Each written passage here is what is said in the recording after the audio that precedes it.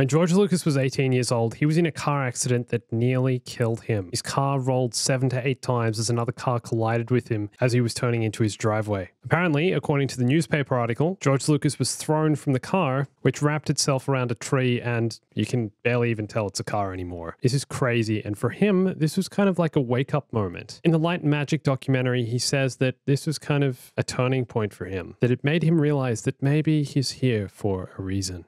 Everybody kept saying, you should be dead. That's when I decided that, maybe there's a reason I'm here.